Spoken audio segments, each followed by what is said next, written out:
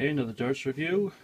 This is the Bob Anderson World Championship Tungsten set.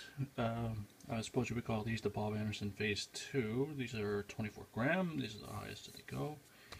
And a unicorn. Always very happy. This is the authentic signature flight, steel aluminum shafts, engraved unicorn hallmark, everything that you could expect. Now, let's take these out and have a little look at them.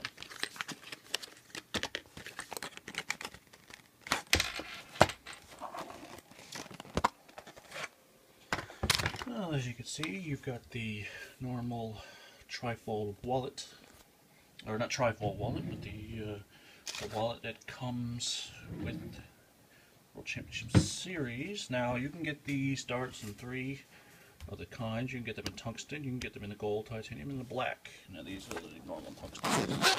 Oh, have a little look. Okay, you've got the 24 gram number right there that proves that 24 gram. You've got the Bob Anderson Signature Flights World Championship, and you've got the darts. So I'll take these out.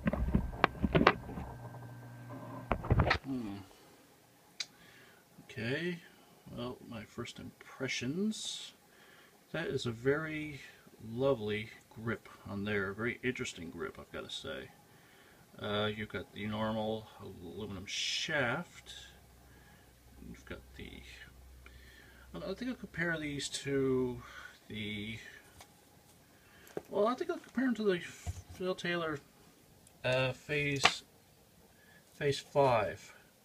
Now, all Phil Taylor's darts have had this kind of lovely, very thick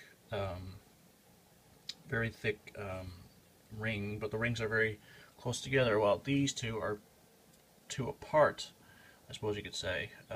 2 rings apart each, and I actually find them to have more of a grip than the Phase 5 tungsten barrels, and all the barrels that Phil Taylor has. Now, all of them does have their own unique grip, but the Bob Anderson ones does have a very nice grip, and oh yeah, lovely grip on there, lovely weight.